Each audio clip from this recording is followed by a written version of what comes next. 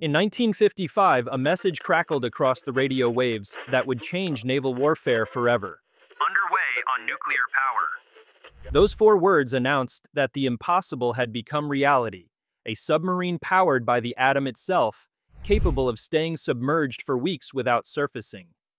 But behind that historic moment was a man the Navy called notoriously difficult, an engine they said would never work, and a vision that transformed the balance of global power. Hyman George Rickover was not the kind of officer the Navy typically promoted.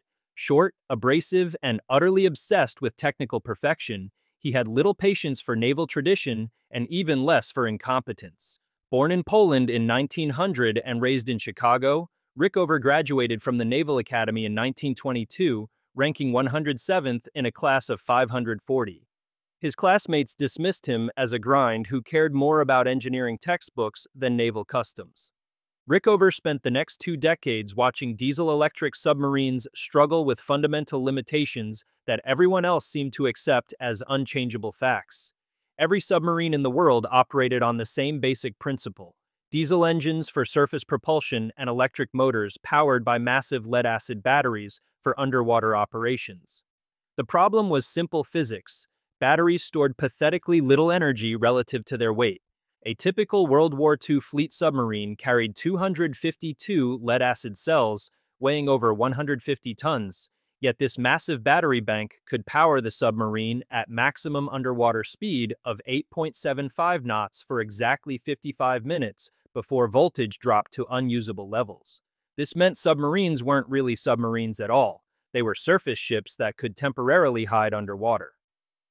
German U-boats during World War II spent 90% of their operational time on the surface, vulnerable to radar detection and air attack. The Type 7C could manage only 2 knots submerged for 80 hours at silent speed, or 7.6 knots for just 80 minutes at full power. Even with the snorkel, a breathing tube that allowed diesel engines to run while barely submerged, submarines remained fundamentally compromised. The snorkel itself could be detected by radar systems, and running diesels at periscope depth created distinctive noise signatures that sonar operators could track for miles. Worse, snorkeling required precise depth control in rough seas, with waves occasionally flooding the air intake and causing diesel engines to suck air from inside the submarine, creating debilitating pressure drops that caused severe barotrauma. Rickover understood what others missed. Nuclear fission could change everything. While most naval officers saw atomic energy as suitable only for massive power plants on land, Rickover recognized that a nuclear reactor could provide virtually unlimited underwater endurance without the need to surface or snorkel. In 1946, Rickover was assigned to the Manhattan Project's Oak Ridge facility, where he studied nuclear reactor technology with characteristic intensity. He spent months crawling through reactor facilities, questioning engineers about heat transfer coefficients, neutron flux patterns, and radiation shielding requirements.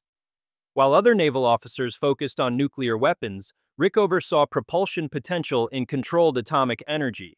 The resistance was immediate and fierce. Admiral Chester Nimitz himself questioned whether nuclear propulsion was worth the enormous development costs. Senior naval officers argued that nuclear reactors were too large, too heavy, and too dangerous for shipboard use.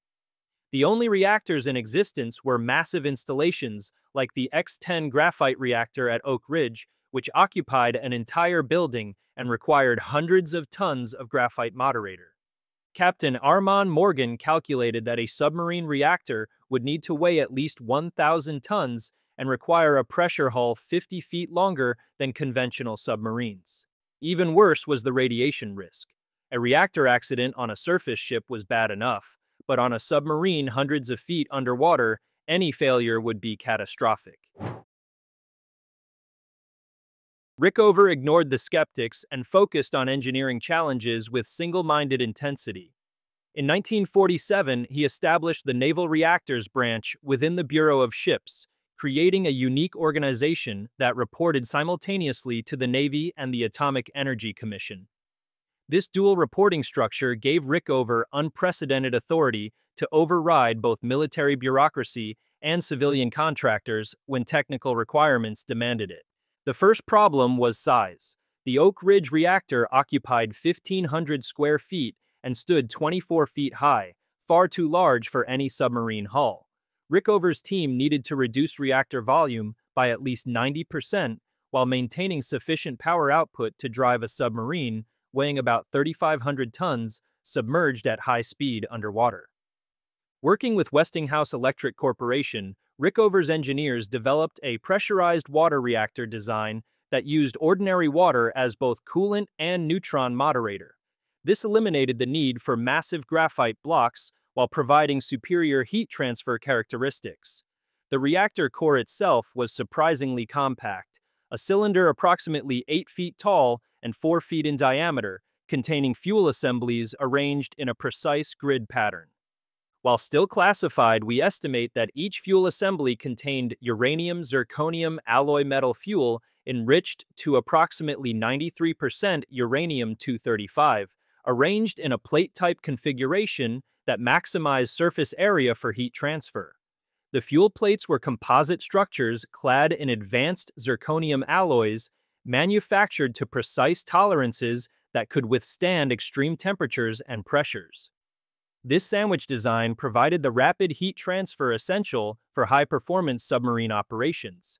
The engineering tolerances were brutal. Reactor pressure vessels were forged from solid steel billets weighing over 100 tons, then machined to exacting specifications with mirror-smooth internal surfaces. The vessel heads were secured with dozens of massive bolts torqued to precise specifications using hydraulic tensioning equipment. Welds were X-rayed, ultrasonic tested, and pressure tested well above operating pressure. Rickover established inspection teams that reported directly to him, bypassing normal Navy procurement procedures. Contractors learned to fear his inspections, where he would crawl through reactor compartments with a flashlight, examining welds and checking clearances with the intensity of a man who knew that lives depended on every detail. The primary cooling system operated as a closed loop, circulating water through the reactor core at high pressure and temperature. Multiple primary coolant pumps moved thousands of gallons per minute through the reactor core and into steam generators. The steam generators contained thousands of tubes arranged in configurations that transferred heat from the radioactive primary loop to a clean secondary steam system. The prototype reactor, designated S1W, was built at the National Reactor Testing Station in Arco, Idaho. The S stood for Submarine, 1 indicated it was the first generation from its contractor, and W designated Westinghouse as the manufacturer. The entire reactor plant was installed inside a full-scale submarine hull mock-up, allowing engineers to test not just nuclear components, but the integration of reactor, steam generators, turbines, and propulsion systems. Testing began in March 1953, with initial criticality achieved using control rods made of boron steel and silver indium cadmium alloy, though Rickover's program would later standardize on hafnium as the primary neutron-absorbing material. The control rod drive mechanisms used magnetic clutches that could insert rods into the core in less than 2 seconds, providing emergency shutdown capability even if all electrical power was lost.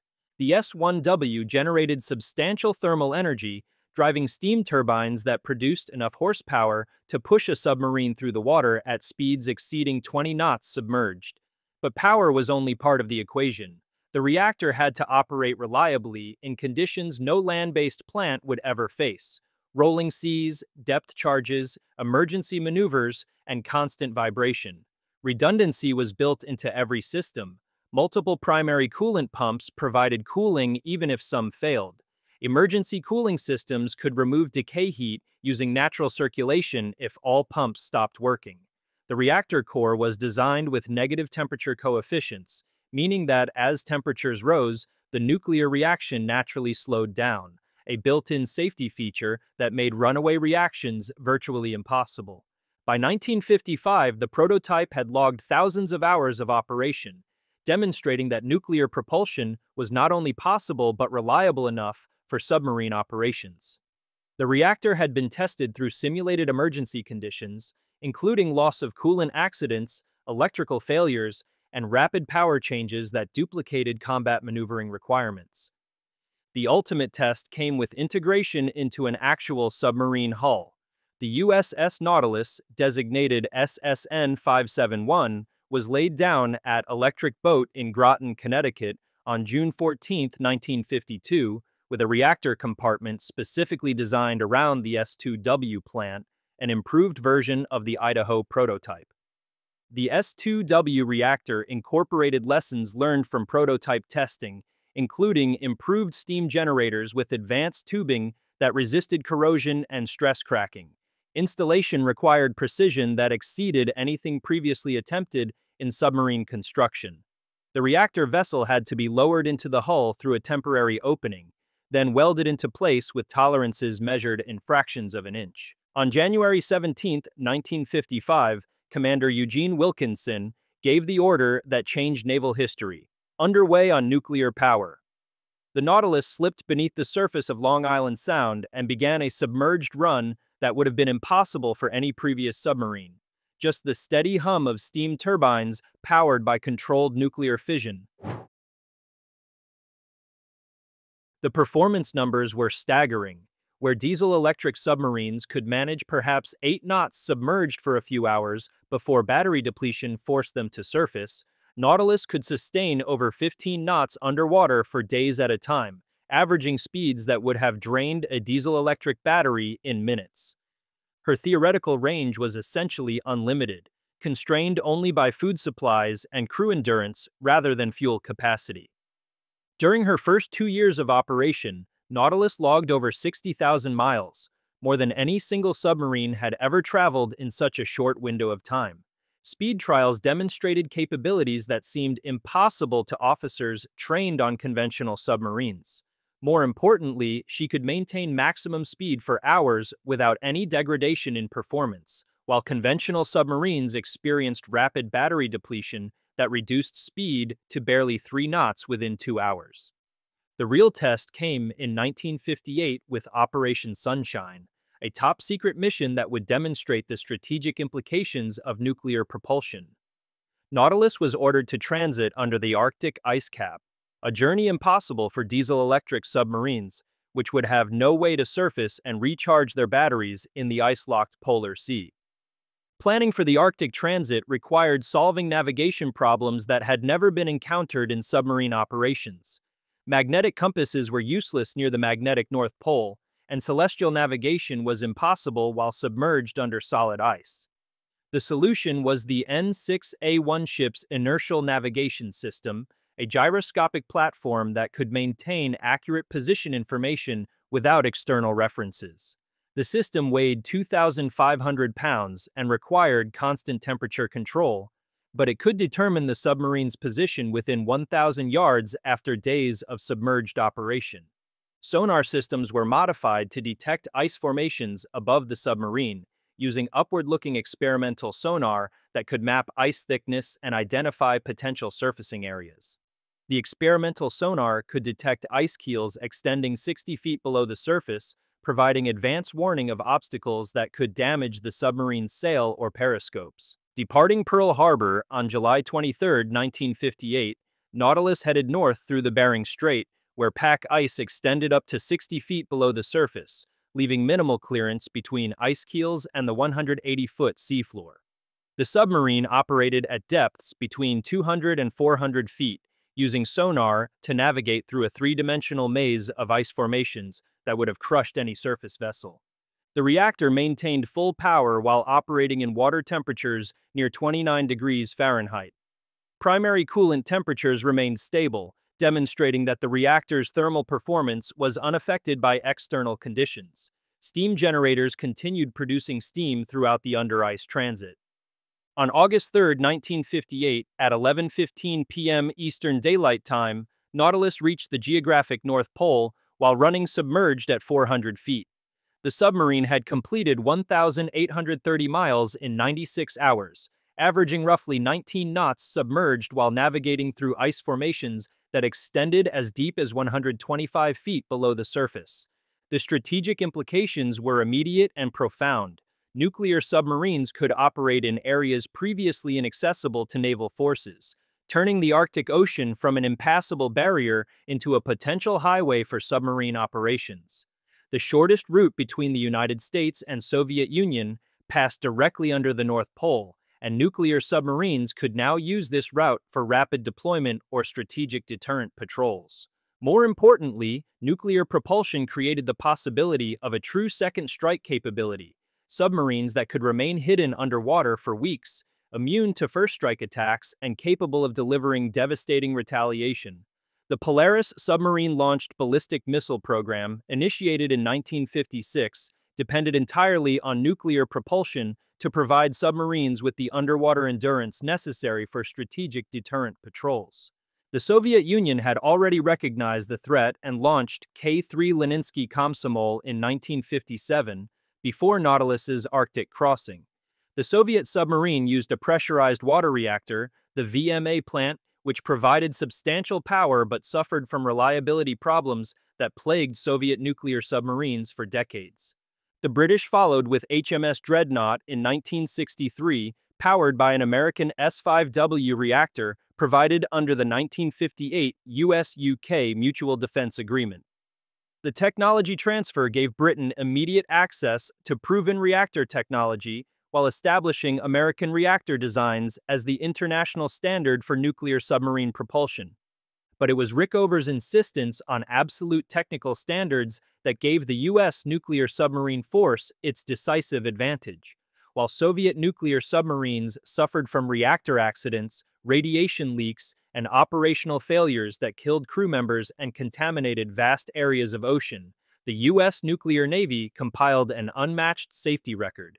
Rickover's training programs produced nuclear-qualified officers and enlisted personnel who understood their systems with extraordinary depth. Nuclear training schools provided intensive education in reactor physics, thermodynamics, and nuclear engineering. Students who couldn't maintain high academic standards were immediately disqualified from nuclear programs. Every nuclear submarine officer had to pass Rickover's personal interview, a grueling interrogation that tested not just technical knowledge, but character, judgment, and attention to detail. Officers who couldn't explain the function of every valve in the reactor plant were rejected. Those who showed any tendency toward shortcuts or casual attitudes toward safety were eliminated. The reactor technology itself continued to evolve. The S-3W plant in the USS Skate demonstrated that nuclear submarines could surface through Arctic ice, breaking through ice sheets several feet thick. The S-5W reactor in the USS Skipjack introduced the teardrop hull design that maximized underwater speed and maneuverability, achieving submerged speeds exceeding 30 knots. By the 1960s, nuclear submarines were routinely operating at depths and speeds that made them nearly invulnerable to existing anti-submarine warfare techniques. The Thresher, later Permit class, could dive to operational depths around 1,000 feet while maintaining full combat capability. Attack submarines could outrun surface ships and most torpedoes, while ballistic missile submarines could remain submerged for 70-day patrols without any degradation in reactor performance. Rickover's influence extended far beyond submarine design. His engineering standards, comprehensive training, and safety policies became the template for every nuclear navy that followed. The pressurized water reactor design pioneered for Nautilus became the basis for most commercial nuclear power plants, spreading Rickover's engineering philosophy throughout the civilian nuclear industry. But even a legacy as dominant as Rickover's had limits. In 1982, Rickover was finally forced into retirement, not by scandal or incompetence, but by a man he once rejected. Years earlier, he had passed over a young officer for the nuclear program, saying he lacked the right temperament. That officer was James D. Watkins, who rose to become Chief of Naval Operations. And when he did, he made the call that Rickover was out after more than 6 decades in uniform. His engine, they said, would never work, had redefined the strategic balance of the Cold War and established nuclear propulsion as the single greatest leap in the history of submarine warfare.